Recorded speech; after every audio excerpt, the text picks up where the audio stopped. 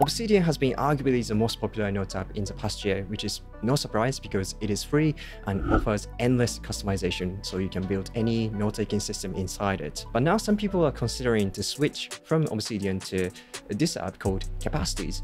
Why is that? Well, let's see what it can do and which one is the best for you. So I've actually known Capacities since last year, but I haven't had a chance to play with it until recently. But it seems it's gotten a lot of improvement since then. My first impression is that it's like a cross between Notion and note apps like Obsidian and Logseq, which is exactly the same thing I said about Anytype.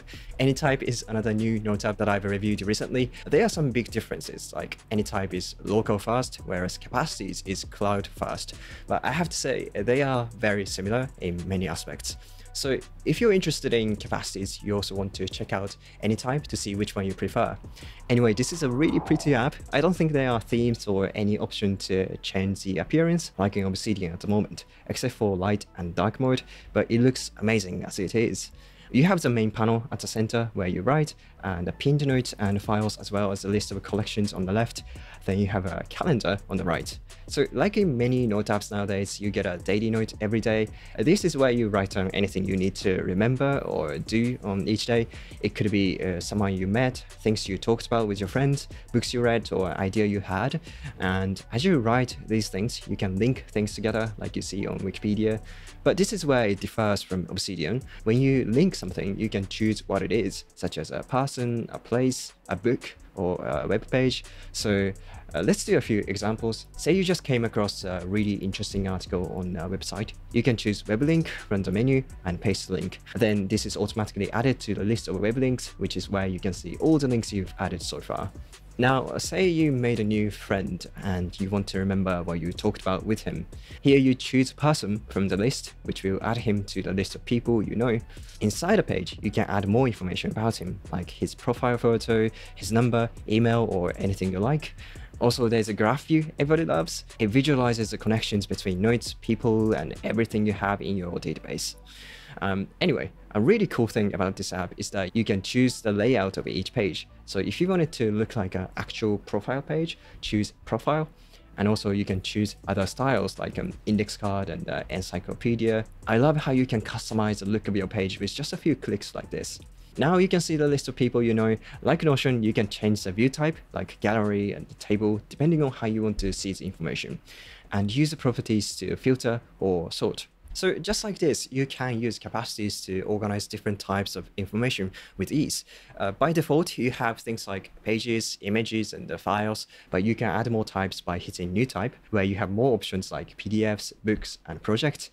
But you could create your own type if you don't see the one you need. And then eventually, you have more and more types you can use. Speaking of organization, you can now use AI to organize your email inbox. Today's sponsor, SaneBox, is a must-have productivity tool for anyone who gets a lot of emails or have hundreds of unread and old emails in inbox. It will scan your email inbox and automatically identify the emails that are important to you and emails that are not. All the unimportant emails will be moved to the folder called Sane Later, so your inbox will be clean and you can focus on the emails that matter. This means you don't have to spend hours every week organizing your inbox because SaneBox does that for you. But that's not all. SaneBox comes with a ton of time-saving features like Daily Digest and the Sane Black Hole. Daily Digest gives you a summary of important unread emails so you can batch process them. Being able to archive many emails at once feels great and saves you a lot of time. And if you don't want to receive any more emails from a certain sender, you can add their emails to Sane Black Hole. Then any future emails from them will be stored in there and won't be delivered to your inbox.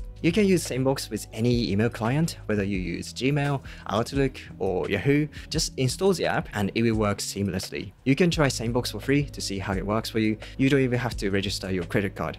You can try from the QR code on the screen or from sanebox.com/Xiaomi and also get $25 credit. That's sanebox.com/Xiaomi. A bonus tip before we go, you should try their Deep Clean feature. It will find all the emails that are taking up space in your inbox and clean them up for you so you can start fresh. Alright, back to Capacities. I think that's a gist of how you use this app to organize information. First, you write things or upload files in your daily note, then link and add them to the different types of objects. I like how simple this basic workflow is. Once you have set up objects you need, it's really easy to use afterwards. By the way, the formatting options are good too. You can turn text into a code block, formula or highlight it with different colors. And if you click on a page while holding Shift, it will open the page in the sidebar so you can see it while writing on the main panel. Also, just like in Notion, when you click on this 6 dot icon, it shows you the list of things you can do with the block, like turning it into a heading, quote, and a list. You can also group several blocks together, which I think looks really nice. Another awesome thing you can do is that you have this AI button, which gives this block as context to ChatGPT and ask anything about it. So for example, you can write a draft of a blog post and have it to revise it for you, but you can access AI chat just by pressing Command or Control J on your keyboard, so you can talk about anything you like. Being able to have multiple conversations open at the same time is amazing too. But this AI feature is only available on the paid plan, which is fair. It only costs like $10 a month, so it's not that expensive at all. Plus, you will get other extra features such as block referencing and early access to their mobile app. So I can see why some people might choose to switch to this app from other note apps. It has tons of great features and it is not that expensive. But I think many people, especially Obsidian users, find it attractive because it's much more simple and easy to set up. Endless customization is a strength of Obsidian, but also a weakness in some ways because it can make things complicated and overwhelming, and you could spend hours and hours customizing things, which is fun, but not accomplishing anything. So if you're someone who's tired of customizing things and want something simpler, I think you'll be happy with this app. There are still things that need to be worked on, like its mobile app isn't available officially, and capturing information from the app isn't so easy because it doesn't have a browser extension. But I'm sure they're working on it and they will add more features in the future. Personally though, I prefer an app that's even simpler than this one, like ones that you don't need to set up at all and do maintenance, because that way I will have more time doing the work that actually matters. But if you like to tinker around and experiment with different things, these apps are great. You should check out my Anytype review because you might like it too if you're interested in capacities. Alright, thank you so much for watching till the end, and I really appreciate it. See you in the next one. Bye!